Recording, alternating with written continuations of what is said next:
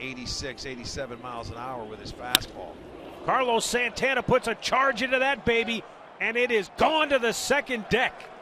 Santana with his first home run of the year. And the Indians climb to within a run at 3-2.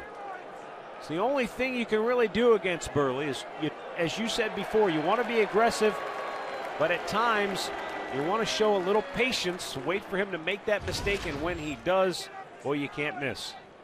Well, and that was that ball jumped off the bat of Santana. The Indians doing their damage with 2 outs. There they go. It looks like they're going to have a new home run the trot to get through.